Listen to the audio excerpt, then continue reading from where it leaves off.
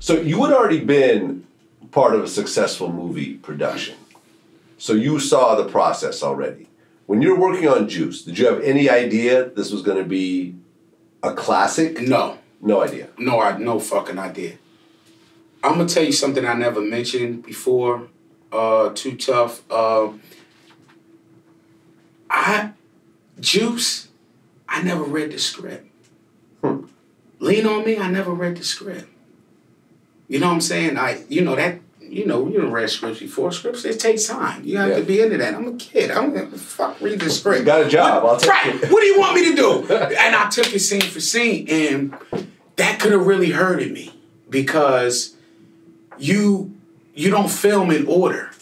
So you don't know what's going to happen next if you don't read the script. If you read the script, we can start at the end and then go right here. Then you know, okay, well, this scene, after this, I go into this, so I don't need to do X, Y, and Z, or I need to do X, Y, and Z to set up for where I'm going.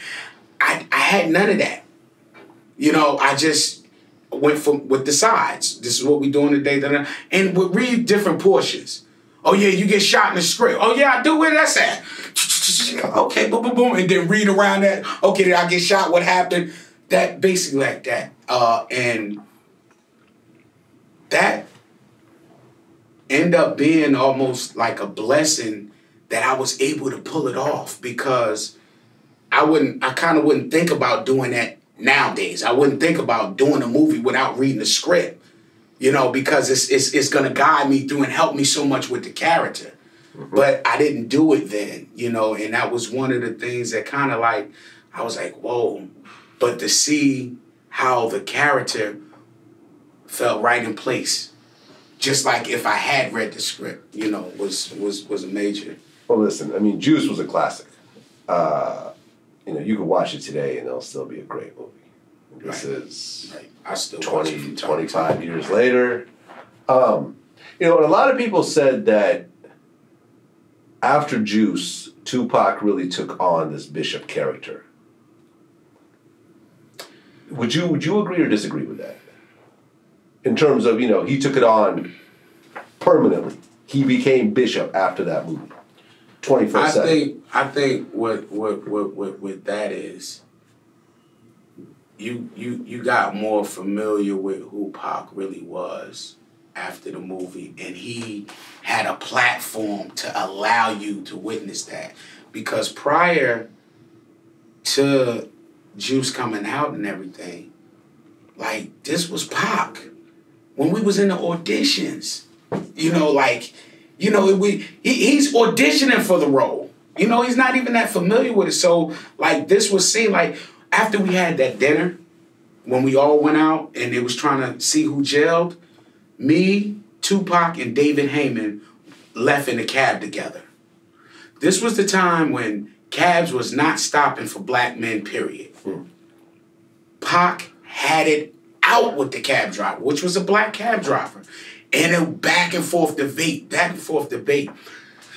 And I think David witnessed that the level of intelligence and passion that Pac has for himself and his people. And I think that really sealed the deal because one of the producers got to witness, like, that's Bishop. You see what I'm saying? So I won't go with the narrative of, okay, Pac turned into Bishop after Juice or took on the role. No, he was already that. Yeah, he just had the platform after that to allow y'all to see it. The movie comes out, and does it initially do well? Yeah. When Juice, see, the soundtrack dropped prior to the movie. When the soundtrack dropped, oh boy, and that video came out, we all in the video and everything.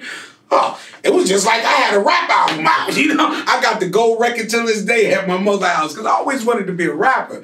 You know, I was always intrigued by that. Like, acting was one thing, but rapping, like, yo, I want to go on tour, be on a tour bus, be on stage, rocking the whole Coliseum. Right. And honestly, to this day, and I'm sure lots of people are going to disagree with me, but I feel that Know the Ledge was Rakim's greatest song ever.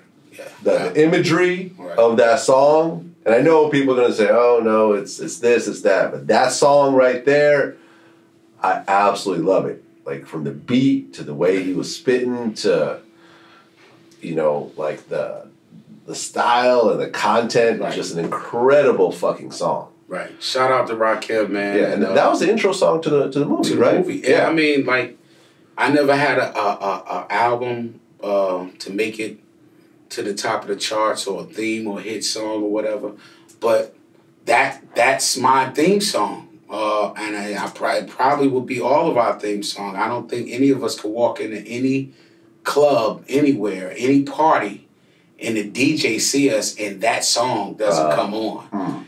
And it's like a feeling of like, you know, you own it. That's that's my time. Right. I got enough to go around. Right. You know what I mean? So it's and thanks Rakim for that, man. He gave us a real anthem, and till this day. Yeah. To this day, man. I was at a 50 Cent concert some years ago. Fifth was on stage rapping. I wound up getting on stage. You know, me, I don't be all into going through all of the shenanigans and all that. Hey, Fifth, what's good? Right in the middle of this show. Fifth looked over his shoulder and seen it was me. This man stopped his damn show and gave me mad love. Like, yo, do y'all see who the fuck is on this stage right now? Hold up.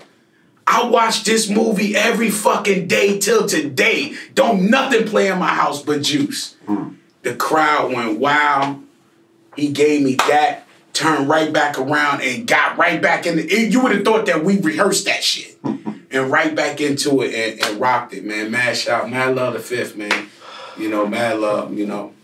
Well, I see you, boy. You know?